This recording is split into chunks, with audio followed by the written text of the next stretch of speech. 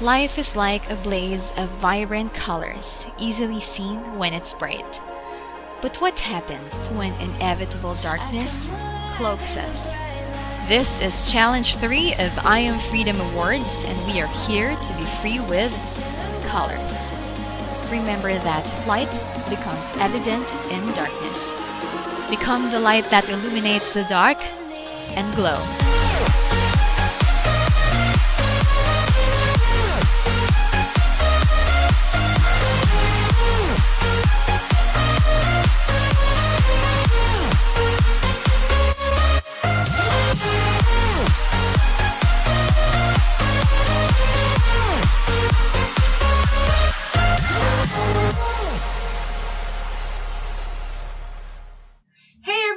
It's Xana.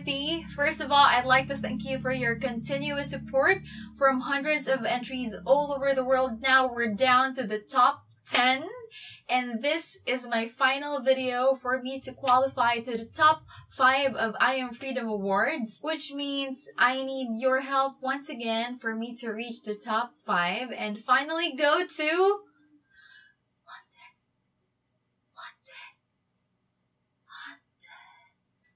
London, grabe London! Oh my god, oh my god, oh my god. Voting is absolutely free and guaranteed no spamming to your email whatsoever. All you need to do is go to www.iamfreedomawards.com/vote, and you just need to input your nickname, your email, and the candidate of your choice, which is hopefully me. One email is entitled to 3 votes per day. That means if you have one email, you can give me 3 votes every day. Please, I beg you. Deadline for this video is on September 7th, so voting period should start at around September 10 or so. Isang kemot na lang para sa London, so sana di kayo magsawang sumuporta at bumoto. Maraming salamat, daghang salamat. Salamat kay EOS. And yeah, maybe let's go ahead and watch the video. Hopefully this will bring me to the top 5. Let's go! First, I use Pro Studio Strobe Cream from Freedom to moisturize and illuminate my skin. Applied it generously to make the foundation glide later on. Next is this silicone-based primer to minimize pores and control oil. This helps in longevity and makes a barrier for the loads of pigments that we will use on our face later. Next, we need to block our eyebrows, and here I'm using a standard glue stick from the school supplies department. This is water-based, so don't worry about your eyebrows, it will come off easily. Once the eyebrows are flat and fixed, we can go ahead and set it with powder. I'm using the light powder from the Pro Strobe palette. Then just apply your foundation. If you're planning to use this for a black light or a rave party, make sure to use a long-lasting base. Buff that into your skin and gently dab that on the eyebrow area to deposit more product. If the coverage is not enough, then go ahead and use a concealer to further block your eyebrows. I use the same Pro Conceal and Correct palette for my under eye area, nose bridge, and chin. Buff and blend that in, then lightly set it with powder. I use the same light powder from the Freedom Pro Contour palette. Once done with the base, we can start playing with colors. To make the colors more vibrant, especially on the eye area, I apply this light cream shade from this contour stick. Put that all over the lids, including the space between my eyes. After blending, we can finally start our eye makeup. Quick backstory on conceptualizing this look. I actually planned on making my own UV reactive makeup. Surprisingly, this Pro 12 Chasing Rainbows palette from Freedom has 2 beautiful shades of UV reactive powders. But my attempt of wet application to make it more opaque miserably failed. It was tricky and simply not pretty. So I just applied the neon yellow and pink as they are, and they were perfect. About the combination of colors, basically I just let the palette talk to me and let my hand just grab whatever color it wanted to do so. The Chasing Rainbows palette had a very good selection of colors, so it was a pretty easy job. I put green next to the yellow, then followed by blue, then did the same thing on the other side of my face.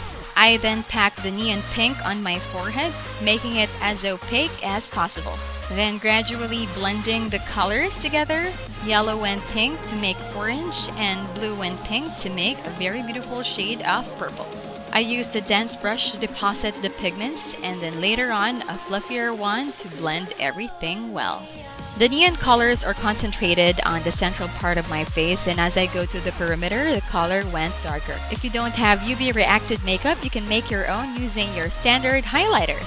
I smashed a pink one to get the fluorescent ink and mix that with my silicone primer. Turn on the black light while mixing to make sure that you get the perfect glowing ratio.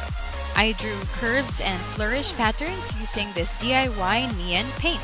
This one, same with commercial UV paints, is quite streaky and tricky to handle. So aside from a creative mind, you need a lot of patience when you're working with this one. Painting with a black light on also helps in making sure that you don't miss any spots in your pattern. Now, I just want to share an alternative in case you don't want to use highlighters on your face. You know, when you go to bars, some drinks actually light up and seemingly glow in the dark. It's because of the tonic water that they put in your drinks. Tonic water has quinine. It's actually an anti-malarial drug that gives it that bluish glow under a UV light. One way to use it is maybe by making a glow-in-the-dark jello for SFX. Definitely need to experiment on that soon.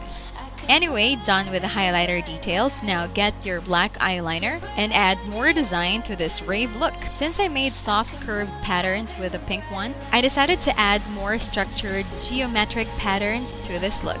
And I think the embedded lines on the Chasing Rainbows palette also inspired me to go with this design. Honestly, I was just drawing lines and patterns as I go, and yeah, I guess this is the whole point of this look, right? We can freely decide on the color, shapes, lines, and design because we should just be free and happy with makeup. Just one tip though, if you want to make your design symmetrical, after drawing one shape on one side, do the same thing right away on the other side. Alright, and after this black mess, I just went back to my lower lids and put a little bit of yellow to orange gradient on that area. And we are almost done with this look. We just need to add some falsies and a simple liner to avoid overpowering the design that we put up there on our forehead.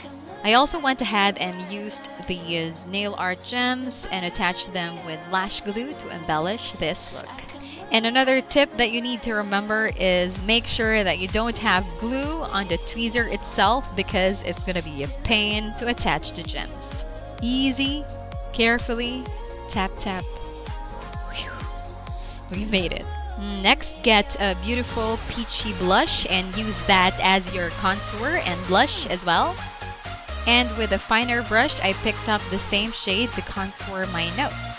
Then we are going to highlight our face with this very beautiful yellow tone highlighter in Glow. Easily one of my favorites. Next, we'll go to the lips. I think you can also pair this with a dark lippy, but I decided to go with this beautiful Pro Melts nude color in Debut. I know that matte lippy is the trend nowadays, but I'm actually starting to love this glossy finish as well. Add in a little bit of loving to my neck using the blue powder from the same palette and adding more color using the pink and peach blush, then topping that off with the same neon pink powder. And finally, to make this look party proof, use your setting spray generously. This is the final look. I hope you learned something and you enjoyed this video. Please don't forget to vote and help me reach the top 5 of I Am Freedom Awards. Thank you very much for watching. I'll see you next time.